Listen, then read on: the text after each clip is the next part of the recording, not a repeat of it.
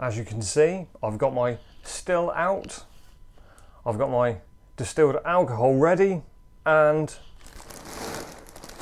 I've got some botanicals. Let's make gin.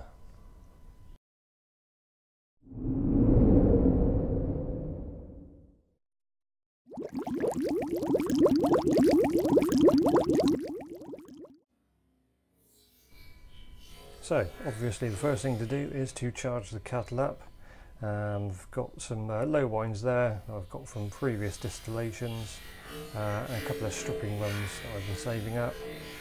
That worked out about 15 litres going into the kettle there, with about 40% ABV in total.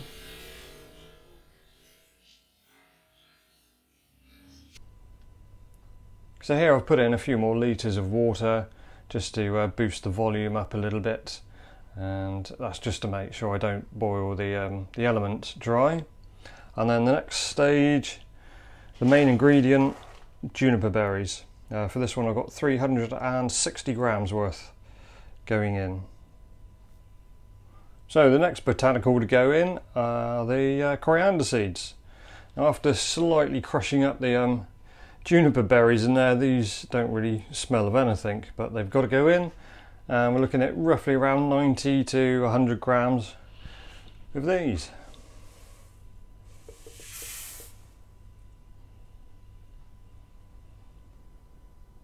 So this is the next ingredient to go in, some angelica root, and that's roughly around 40 to 50 grams.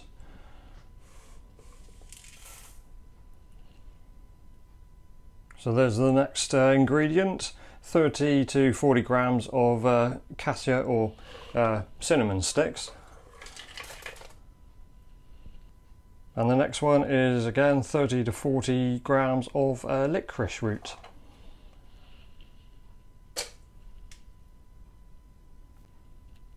So there we go. It's all chucked into the same pot there. I'll give that a quick stir around, cover it over, and then let it steep for 24 hours.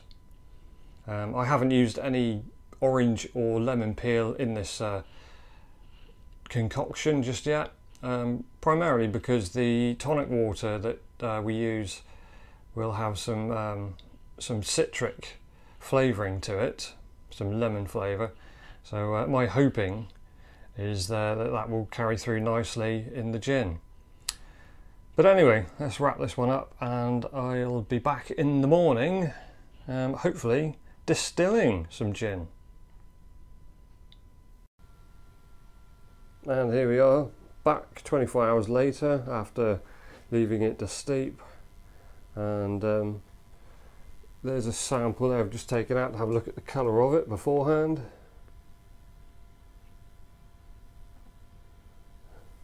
So yeah, it smells absolutely gorgeous at the moment. So yeah, let's fire up and start a very, very slow gin run. So this is pretty much at the start of actual collection.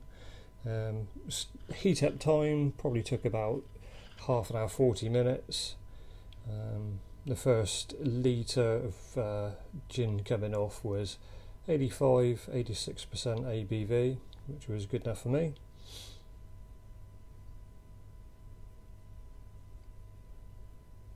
I still put it on the glass column just to have a look, see what kind of reflux is going on, but obviously nothing to worry about.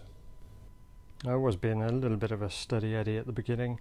I should have turned it up a little bit higher than this, as the drip rate was a bit slow, because the first litre took roughly around 2 hours to take off, and then after that it was about an hour a litre. So this is just slightly later on. Got close to the sweet spot there of 80 degrees on the head, as you can see, and still nicely hovering around the 85% ABV takeoff. Once this temperature increase had gone up, the takeoff obviously went up slightly, and the rate there, as you can see, was a bit more like what I was expecting. So we continued to collect at this rate until it got down to 40% ABV. I hardly tweaked the temperature because it seemed to be running mostly all by itself. And here we are, this is the morning after the gin run. I've just taken the column off and popped the lid off of the kettle, and that's what I was faced with. Absolutely muddy looking soup in there. And obviously that glass looks slightly different from the first 24 hours of it steeping. I have to say the aroma from going from initially some nice juniper flavours is now turned into a real sweet kind of mainly cinnamon is coming through. I don't think it's burnt on the element at all, but I'll have a look in a minute, and if there's anything interesting that pops up I shall grab a video. But unfortunately that wash in there, the dregs, is all going to be I'm going to have to tip that away, to be honest, primarily because I don't have any capacity to store any more low wines at the moment, and I want to get on to distill some other bits and pieces, and also I've had enough of gin at the moment, to be perfectly honest, and I've got enough here to probably see us on for 5-6 months I think. So yeah, it was an interesting process. I'm glad I've done it. And then so in a minute I'll just check out the recipe again, and then the results of what I got out. But there we go, there's one first gin run under my belt. I'm happy with that. Roll on the next one. So here's a quick little additional clip. I've just drained the wash out. This will obviously be no surprise to anybody that's done this before, but for me it's a bit of a new territory to get into. There's all the botanicals there that were kicking around, that have sunk as the run went on. Yeah, and it's where I put the element to, probably a couple of inches off the base.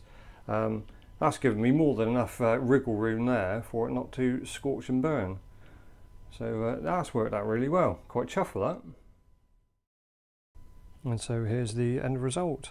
From 18 litres of a sugar wash and a few botanicals, we've got 21 bottles of 70 cl, 40% ABV homemade gin.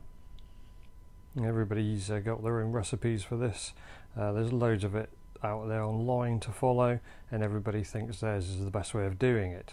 So all I can do is just share my experiences and the results. So these quantities are for per litre of wash you put in your kettle. So it's just very easy. So the first one up is a junipers, and you're roughly looking around 20 grams of those per litre. The coriander seeds, roughly around 5 grams a litre. The angelica root, around 2 grams a litre.